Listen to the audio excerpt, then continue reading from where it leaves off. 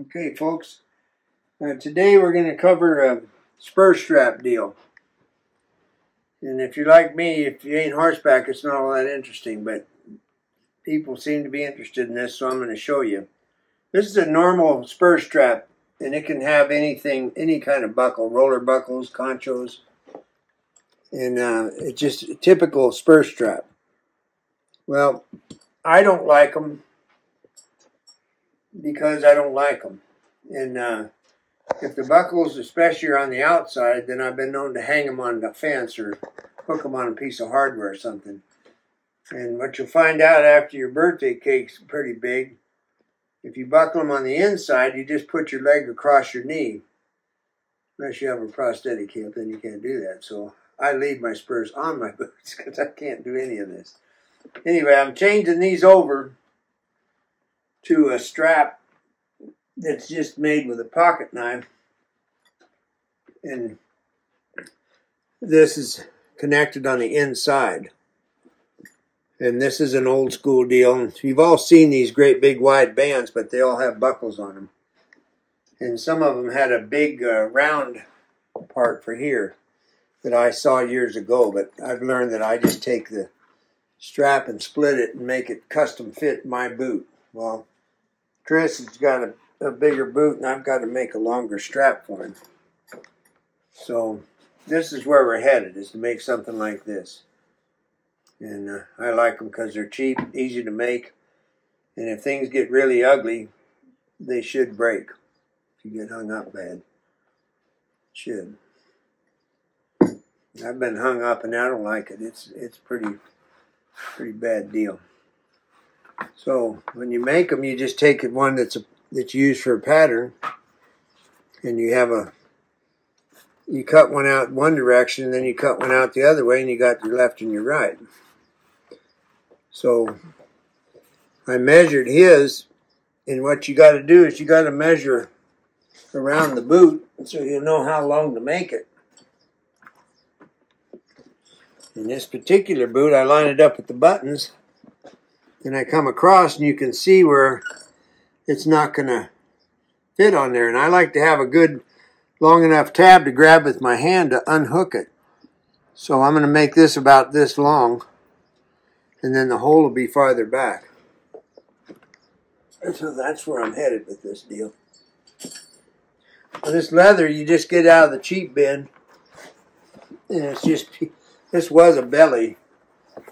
The thick side is what we're going to use, and you got the thin side. So this is something that a lot of guys don't.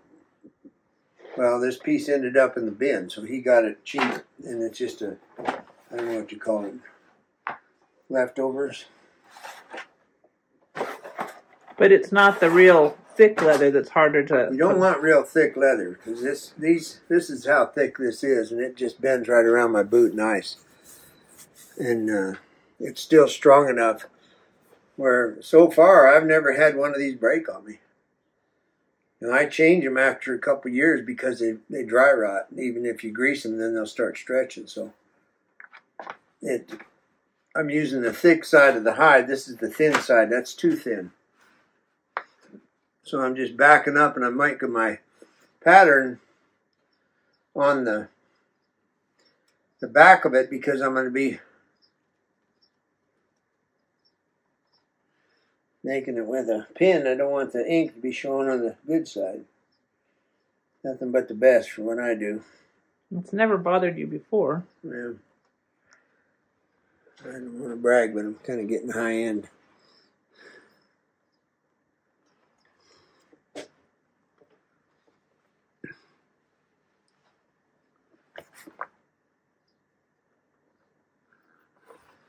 So I'll just take it right out the end.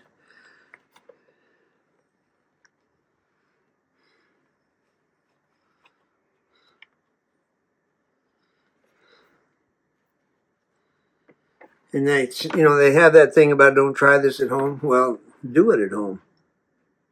If you got a bride as amiable as mine, she don't mind that I do it on her prep counter.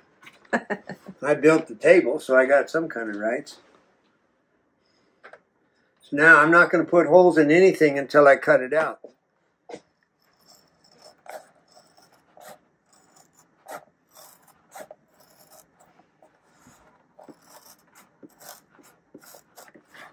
Back to the knife. I can't turn the corner clean enough.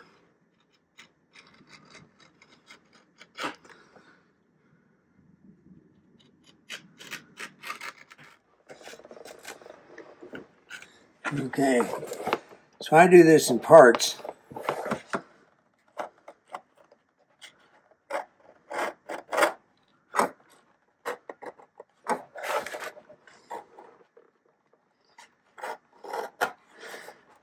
And when you get all done, you can tell the word handmade, you can tell because nothing's even.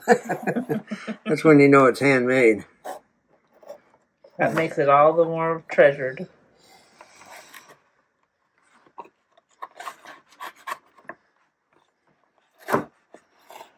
A sharp knife is kind of important.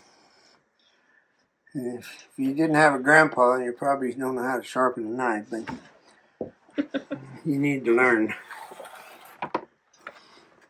Well, I think I told you folks, our big deal here is the wind. We don't have the tornadoes like the rest of you. We just got flat out wind.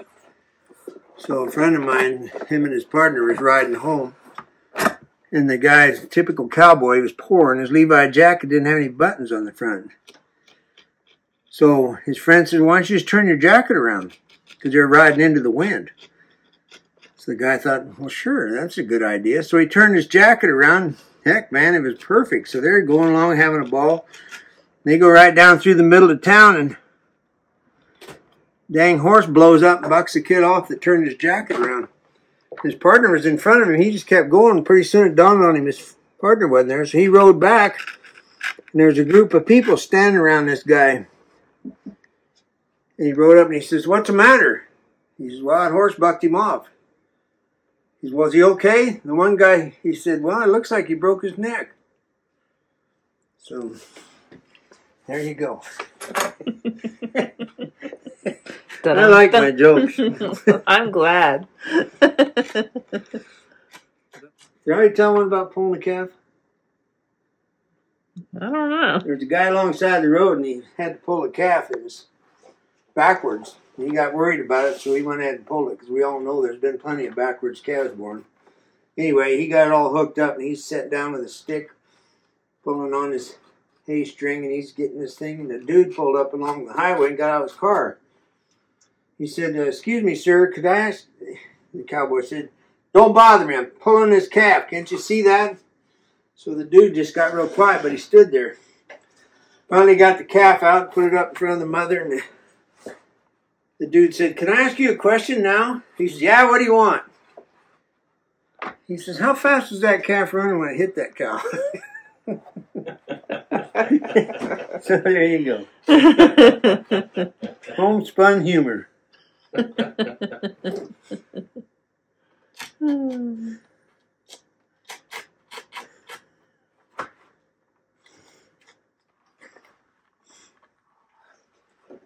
Slow TV.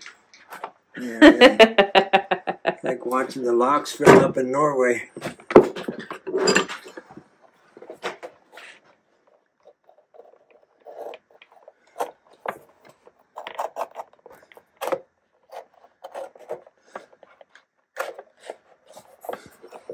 See, if we make this look hard enough, then people will want to buy it. Yeah, that's right.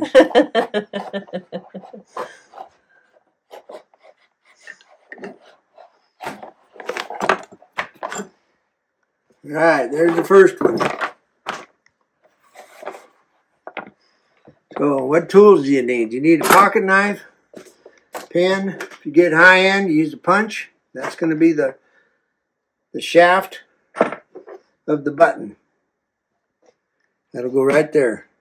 Then you make a split off of it, and that way you can get on and off. But you want a circle there, not just a split, because then it'll move on the spur easier. If you put just a slit back here and put it on, then it'll curl the leather. The leather will curl over time. So that's no good. Edger.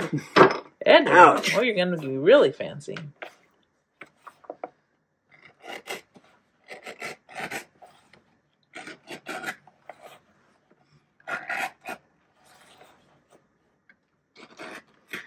Now, I don't grease these up until I'm done because, boy, it's hard to work with leather like this when you got it all saddle soaked up.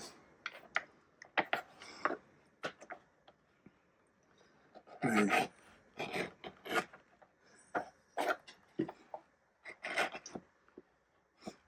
I've been using these kind of straps for probably 25 years.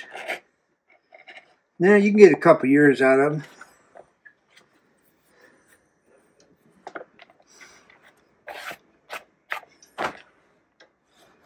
And, I guess Deb wanted me to make this video showing this.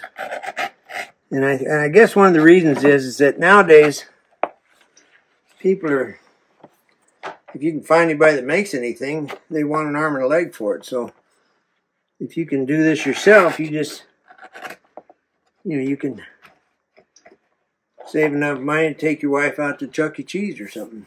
You really want to turn the wolf loose.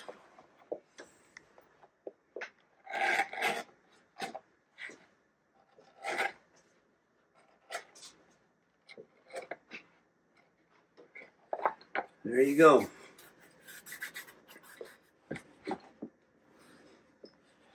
Yeah, that's going to be plenty long. So I'll trim a little bit off of the deal. So that's one. I'll cut the other one out. And here's the tricky part. You got to remember, yes, when this is done, it'll be the mirror image. Like that. Right.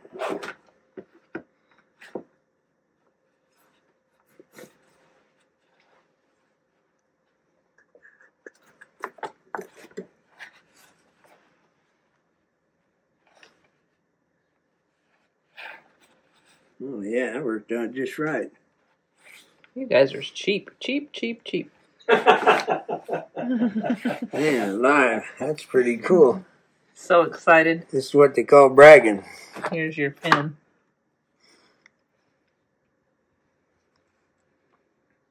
What are you going to do with that little triangle of leather that you got there next to your pinky?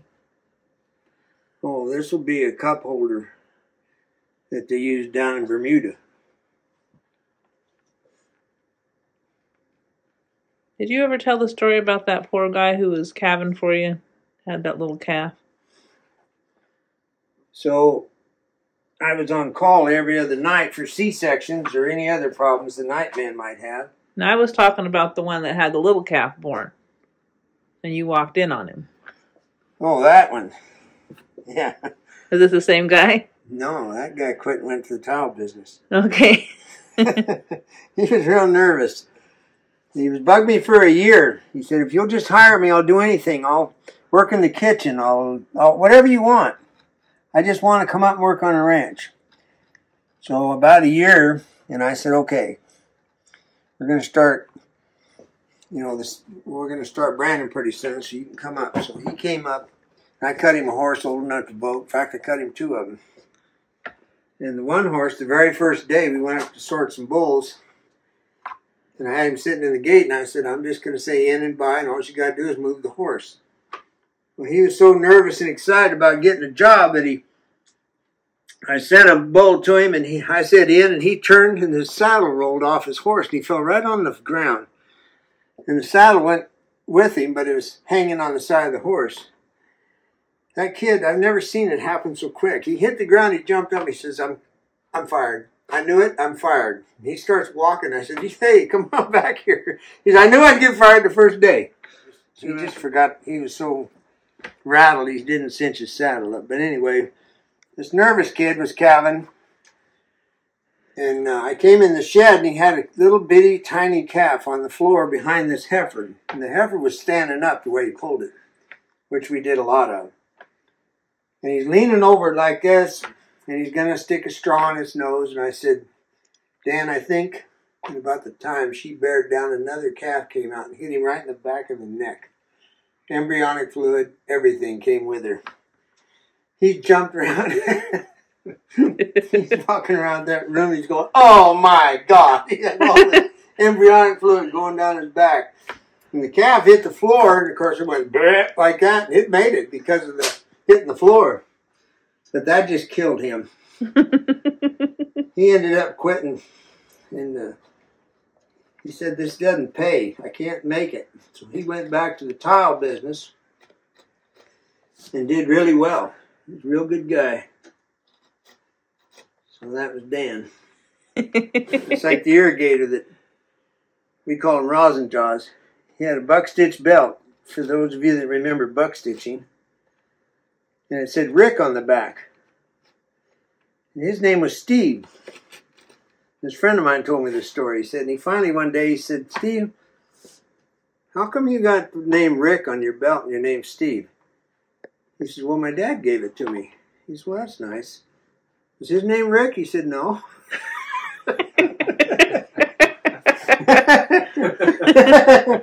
That's a rosin joke. Rainbow Barn, Sheridan, Wyoming, 6 o'clock a.m. It was open. You'd bring one to town and pick up another one.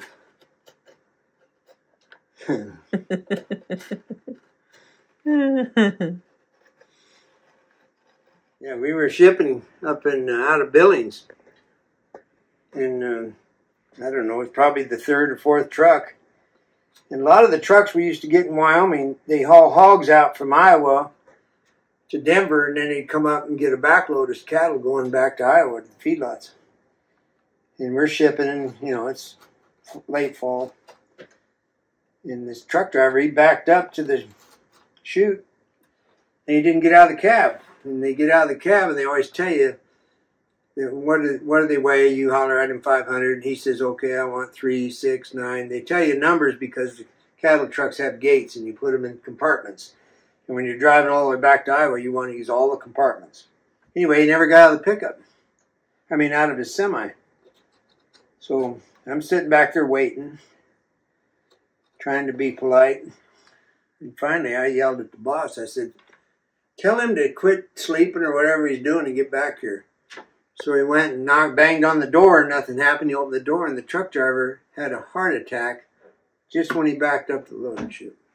Wow. Now, in the melee, they grabbed him, got him into Billings, and nobody thought to shut the truck off. So it ran out of fuel, backed up to a loading chute. Because I'd pulled out. I went and got some more cattle, and I was dinking around. Of course, now we've got a truck with no fuel in it, dead at a loading chute with a truck driver in a hospital in Billings. So the geniuses got a hold of it with a dozer and pulled it out of the way so we could get another truck in. You never know about stuff and what's going to happen. But when we shipped in Montana on the Little Horn, we would load steers, and I think there were 64 head on each truck. And them guys would pull out of the Crow Reservation and go to Garden City and be sitting there 3 days later up on the ridge waiting to load up again. That was one of the biggest shipping deals I worked on. It took us like 3 weeks of that, 18 semis. So that was pretty real. But 3 days it took them to go down to Garden City and back. So a lot of people don't understand all the hard work that goes into ranching in each entity. But that reminds me, I've mentioned him before, but if there's anybody out there that knew Reg Priest, man alive, worked for the Bunker Hunt brothers, he was one of the most amazing humans I was ever around. He was just nothing but energy.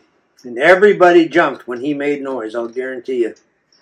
So if anybody knew Reg Priest, he died in Oklahoma. I think he got crushed by a gate in an alleyway. I'd like to hear if somebody else knew him, because he was pretty darn famous in the cowboy world. What did he say when he jumped up on your gator? He could weigh cattle and look out the window of the scale shack and be able to tell exactly what was going on in every pen out there. Because one of the truckers didn't use all his compartments, and he could tell by the numbers he hollered or whatever he did.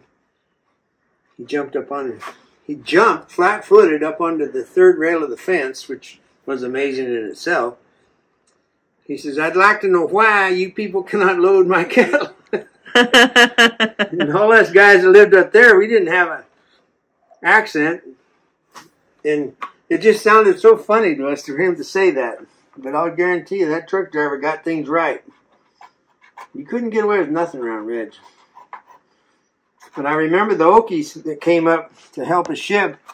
They loved helping because our country was wide open. And they said where they lived, it was so haired over, you had to lay down on the ground, look under the brush just to find the cattle. And so they really were good help, and they really liked coming to that Little Horn Ranch. So if any of them are still upright, I'd like to hear from them. So I guess to verify all the stories. But most of the people I worked with are dead or doing time. Okay.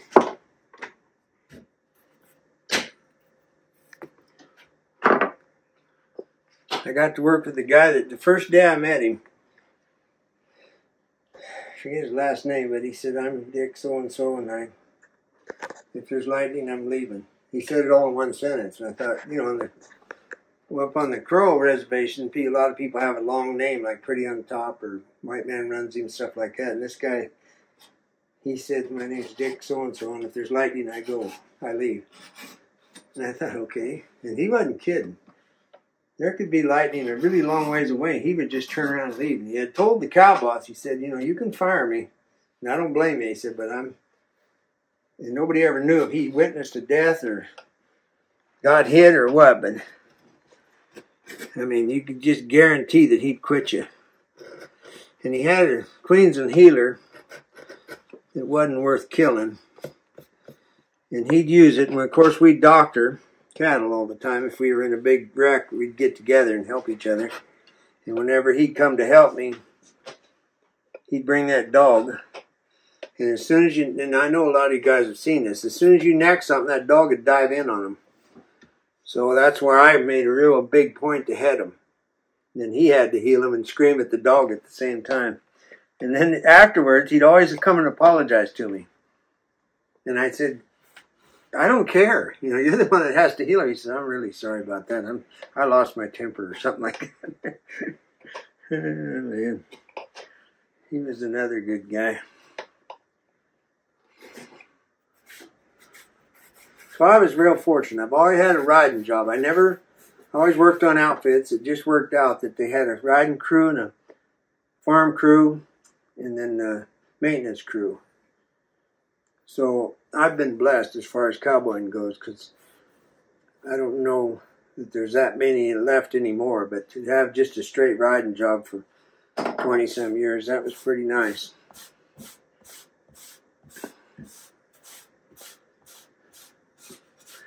And everybody talks about doctoring and big numbers and all that. Well, we doctored a lot of cattle. On the feed ground, it was just all day long, but during the summertime, because you had 30,000 acres to ride, probably, and 1,300 steers or something. If you doctored 8 head in one day, that was a really big day.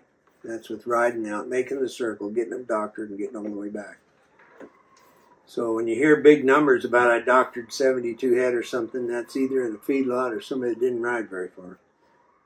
Because I know I slept good at night when I did 8 head. There you are. Now it's time.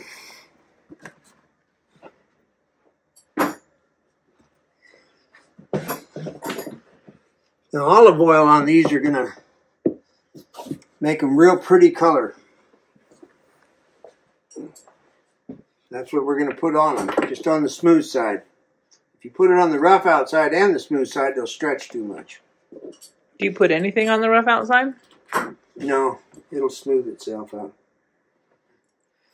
And the Spur counter makes this all work. You know, as you can see, it makes it work really nice. But I noticed these were handmade by somebody. Looks like they were doing 20 to 22 years in the deer lodge, but they're awful sharp on the edges. But the beauty of it is they got that weight, see, It used to be you made really heavy spurs and they'd sit right down on your spur counter really nice. And this rowel is not it's almost like a wheel. You know, when you have that many points on a rowel, it's not a real aggressive rowel. You could ride anything with this. What are you looking at? Well, this was just a flathead screw. Okay, and he cut it off, drilled a hole through the band, and then peened it over, heated it up and peened it over. And then the stirrup on this part here, you can tell he got it too hot. Took a piece out of there, but that's genuine handmade spurs. It's no different what I'm doing with these straps. This guy just happened to be hand enough to weld and do whatever he does. But to me, it's typical gear that cowboys figure out. You know, cowboy wages have never been real high, and then you had to quit to get a day off. So it's a different kind of world.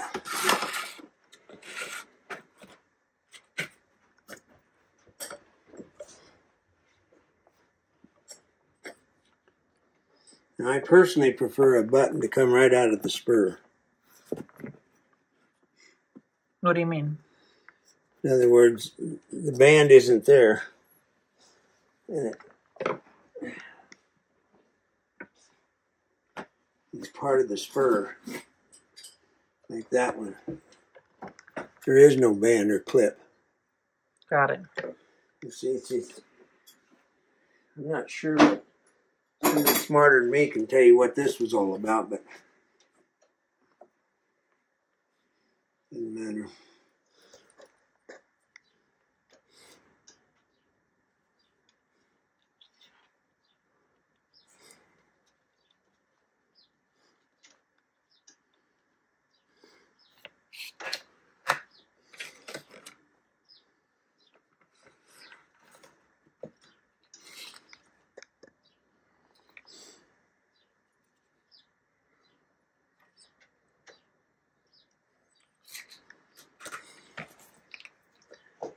Now that's dead center.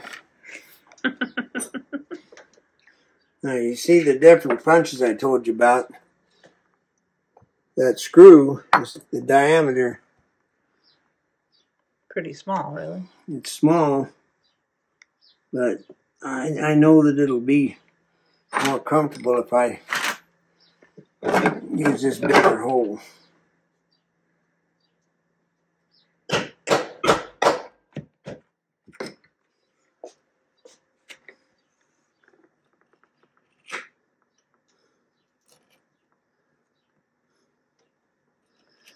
Somebody that actually knows how to do leather work, they'd be leaving the room or changing it over to I Love Lucy by now, I guarantee you, but I ain't doing this for a living, that's for sure.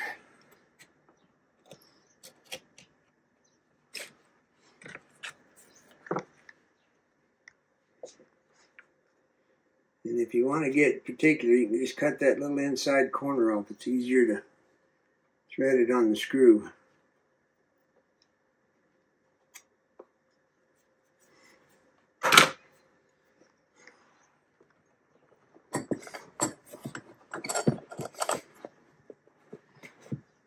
That corner?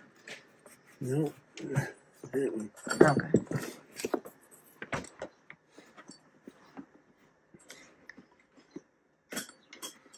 Okay. Chris, to do this right, you need to put the boot on.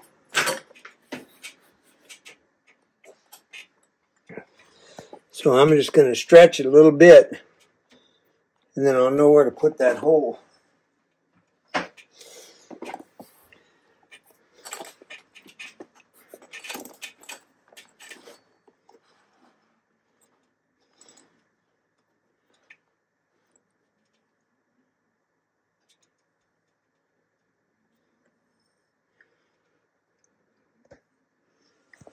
Okay.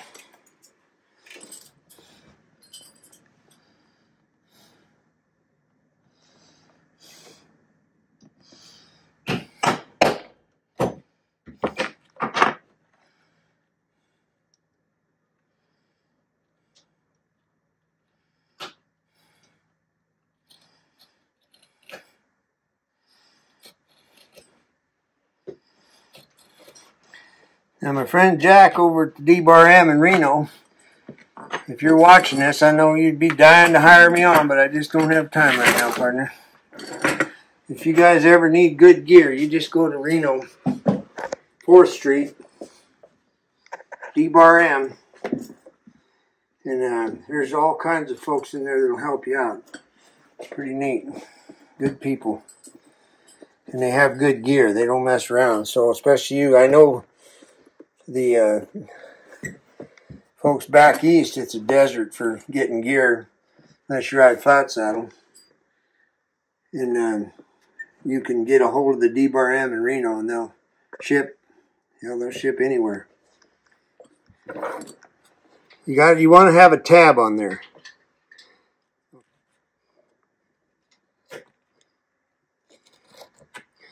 And over time, what'll really happen is you'll take your knife to it again a year from now. There'll be a part of it that'll curl up or make you mad or something, and you just take your knife to it. Whenever you make something like this, you don't feel bad cutting it up. It's not like you spend a lot of money on it. A friend of mine died, and they took him to the taxidermy, or whatever you call him, getting him ready for the funeral. And his wife wanted to see him before they had the service, and he went back there, and he had on a brown suit laying in the casket. And she says, "Oh my God, he hated brown. That was the worst color in the world for him." And the guy says, "Well, what color did he like?" She said, "Blue." He said, "All right." She said, "But the service is going to start now." He said, "Don't worry, I got it." So she went out, and pretty quick, here they come. They laid it out there for everybody to walk by. And he had the blue suit on. And when it was over, she says, "Well, I sure want to thank you. You really did a quick job. It must have been hard." He says, "No, I just changed heads." Anyway, that's a true story. I don't think it is. It could have been. No, you got to show the olive oil. There you go. Olive oil. It was amazing. Thanks, Matt. You do the olive oil and I'll get this other one. So just put it on the... You can put it on that other wooden cutting board. There you go. Just right there, and just pour some on and rub it in with your fingers. Okay, so there you go. Took about an hour, and everybody knows cowboys work by the month, so who cares? And these will last him a long time. And that's it. And we were talking about the progression of how all this stuff came about. And as far as I know, what little bit I read about the Dorrance brothers, they were in Walla Walla, Washington, not Walla Walla. Maybe it was Oregon. It's right on the border. And anyway, their father had a lot of teams and stuff, and they grew up ranching, of course, and then they started starting colts for ranchers and working with horses. And I think that's where that started. And then Ray Hunt followed them. As far as I know, I got to meet Ray Hunt for about an hour, but I never got to meet the Dorrances. But anyway, I always appreciated, because everybody told me how humble they were and such honest men. So that's a foundation. It's no different in the colt. There's nothing phony about it. It's real. So there you go, another little chapter. Don't forget, kids, eat your vegetables.